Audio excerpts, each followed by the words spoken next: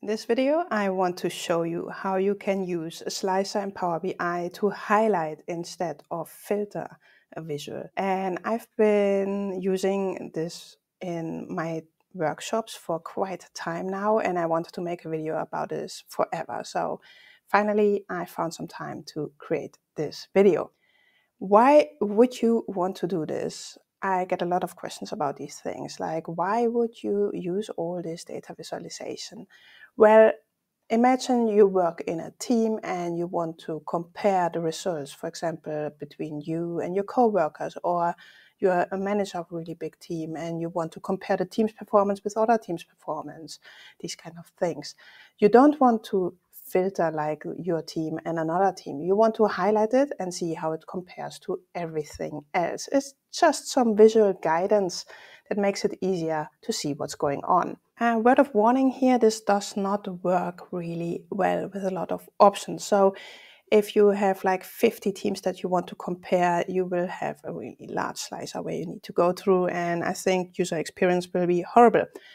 But if you have like a few options, this will work really well. So what are we going to do today? We are going to create this. So I will show you how to do that, and it's quite easy. You don't need anything special to do it. Everything's available in Power BI, and I will show you how to do that. So here I'm in Power BI Desktop. I opened a new page, and the first thing I want to do is I want to add a slicer with a category. So I choose that and make it a slicer. This is really just a basic slicer, nothing fancy going on here.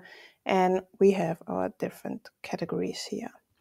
And now what I want to do is, I put this here.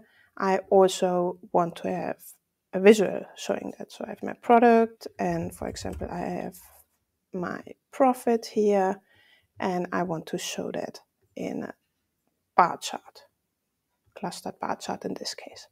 So now we have that here, make it the right size. So now what happens if I click, for example, on headphones, it filters headphones. If I also choose office electronics, it filters office electronics and headphones. And if I unselect everything, everything will be shown. But now I want this to highlight instead of filtering. First, I go to Format and Edit Interactions, and I click on my filter, and then I say the filter interaction with this bar chart should be none. So what happens if I click on headphones now? Nothing. And every other option, also nothing happens. And now the second thing we need to do is we need to add another table. So and I will put the DAX in the description. And the DAX in this case to do this is I want a highlight category table, that's the name of it, and I want the values of the category in it there. So what does this do? If we create it, we get a table just with these categories in it. So if I add this to my visual and also make it a slicer, if I click on anything, you will see also nothing happens because this category is just created in that table, and this table has zero relationships with other things, which means nothing happens. There's no interaction. That's good. It should be like that. So what we are going to do now is I'm going to go to Sync Slicers. If you can't see it on the right side, go to the View and Sync Slicers. And then I select the first one, and I say I want to add a group here, and the group's name will be highlight. And then I click on the second slicer, and it will be in the same group.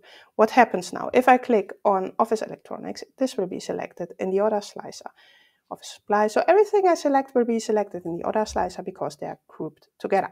But still, the first slicer has no interaction, and the second one is grouped to the first slicer now, but nothing happens here because the first one has no interaction and the second one has no relationship, so there's still no interaction. So how can we now highlight stuff? So what we need to do is we need to create a DAX measure that actually counts how many things are selected and gives us that value back. So what we are going to do is we're going to write this DAX measure, and I will also put this in the description, of course. What happens here is I create a variable, category chosen, and it is a count rows with intersect between the two columns. So the first one is the one from the table we created, and the second one is the one we already had in our data. And the count rows of an intersect actually says if these two are selected both at the same time, we will count the rows. And then in our return statement, we say if is filtered. So if did someone click on that slicer and selected something, then we want the category chosen. So this variable, and this means we get back 1, 2, 3, 4, 5, depending on how many of these things were selected, and otherwise we want to get back 0. And if we create this and we put it in our visual, let's make this a card. We see we have selected 1, it will show as 1. And now we select 2, it's 2 and 3. So it counts up. If we select nothing, it's 0. So how are we going to use this? Because at the moment, still nothing's happening there. So we go to our chart, and there we go to the format pane, bars, and there we can use conditional formatting to change the colors of the bars. And now the last time we are going to use DAX here is we are going to create another DAX measure, and you can see it here also in the description, where I say if the highlight category is 1, I want a certain color to be chosen, and I have all my colors in a separate table, or make it this color. This is light gray.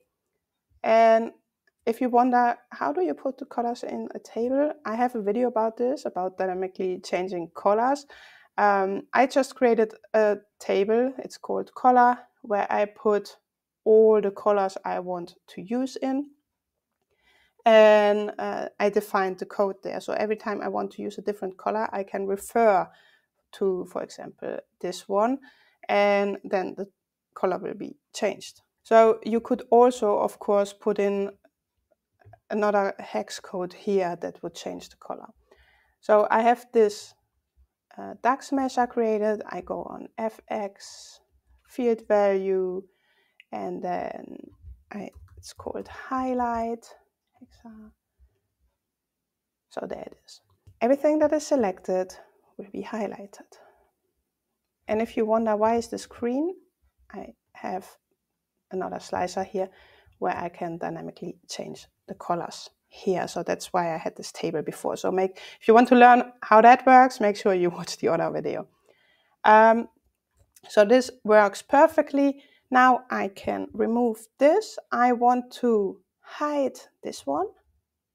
So I go to selection, hide.